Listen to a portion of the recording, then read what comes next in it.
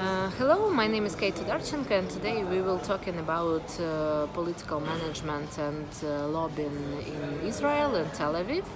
And I will mention some important things about this work here in the capital of Israel. So, firstly, you must understand that now we're waiting for elections in Israel. Because they have problems with coalition. Some experts said that it's problems which connected with Lieberman policy and his political party, which came out from coalition. But still, we have now election campaign, and today, in the last day of 2018, they have also the last session of parliament and the last voting, so it can be all New Year Eve. But still, you must understand that here they have proportional system of election, and they have 120 members of parliament of Knesset, and they elected from party lists, so it's proportional system of elections. And it's also important to understand, and it's important and I think that very effective and useful anti-corruption practice, that members of parliament take for the party more than 1 million and a half shekels, so it's more than $500,000 to their political party. And they also take from budget money to primary and also for elections. And as you see on numbers, it's quite big money for political force and for do campaign in all Israel for political parties. So they interested in connection with voters, they interested in good policy making, because they take money for election campaign really from voters and from their results on the election. So it's first interesting point. Second interesting point, that they have quite long process of law moving in parliament, of the legislative process. So one member of parliament can give law to parliament, and it will be minimum 3 sessions for taking attentions to this law, and for working in committee, for working with lobbyists, and so on and so forth. So it's quite interesting. They of course have prime minister, and he elected for his kadention from majority in parliament, and they also have president, but president elected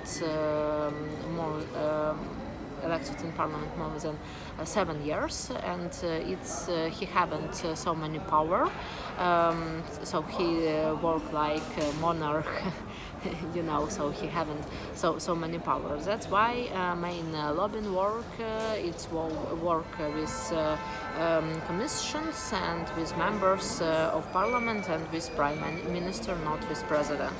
And as a policy, it's a policy of municipal connections and so on and so forth.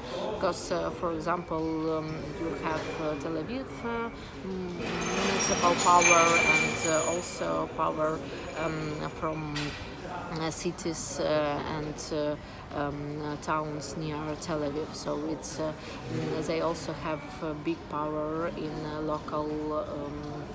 local councils. So, and if you also came to Knesset, you can see that every member of parliament who are now in Knesset register, and you can see all of them in your iPhone or in your smartphone, and also in interactive TV screens in the parliament. They also have many symbols of national state, like main declarations, like art symbols and artworks of Chagall in parliament. They haven't constitution, but they have main laws. Like law of human rights and so on and so forth, and also they have new law about national state. It's also very interesting because it's quite new law which were voted this year. That's why you can see all members who are now in committee or in panel session hall, and if you lobbyist, you take your badge. It will be orange badge, and you can connect and communicate with staff of members of parliament and with them directly in Knesset, which located in Jerusalem, also here in Israel. So it's quite fair and understandable thing, and I want to say to you that anti-corruption practices it's quite strictly here. That's why mostly contracts with lobbyists connected also with contracts with lobbying firm or with directly work USGR professional in Knesset.